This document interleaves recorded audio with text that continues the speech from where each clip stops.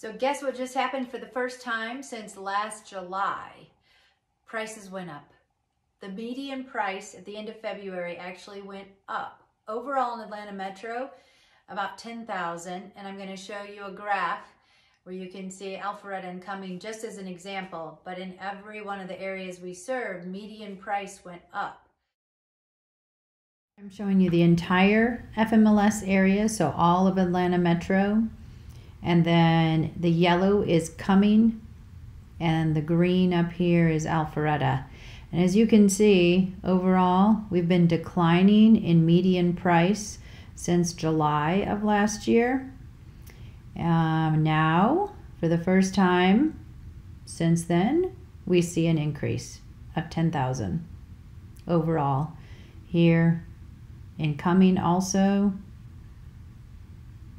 big jump from 472 to 520, and in Alpharetta from 502 to 554.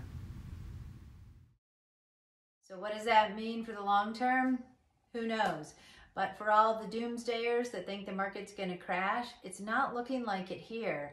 And you know why prices are going up? Two reasons, I think. One, interest rates did dip just a little bit, and it got people off the edge, and they're like, okay, I'm going to go ahead and buy what I want now. I can refi later. Or it's also because there's very low inventory. So the last two homes that we've listed have gone over asking with multiple offers. Now, some homes, or townhomes I think specifically, seem to be sitting a little bit longer. Homes that need some updating, aren't professionally marketed and staged. I can tell they're sitting and they're dropping.